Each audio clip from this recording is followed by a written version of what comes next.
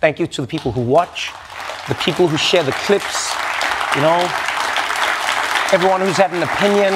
That's Trevor Noah marking the end of an era as he bids a fond final adieu to his Daily Show desk and audience. Trevor Noah gave a very emotional farewell during his last show of The Daily Show. He was the host for 7 years. During his speech, he made sure to give a very special thank you to the black woman in his life. Special shout out to black women. Who do you think has shaped me, nourished me, informed me?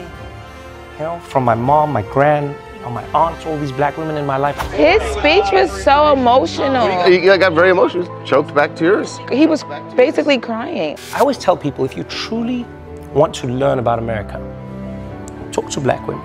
Unlike everybody else, black women cannot afford to around and find out. Whoever replaces Noah will have big shoes to fill, just as he had big shoes to fill when he took over. So, what will Trevor do next? His net worth is $100 million.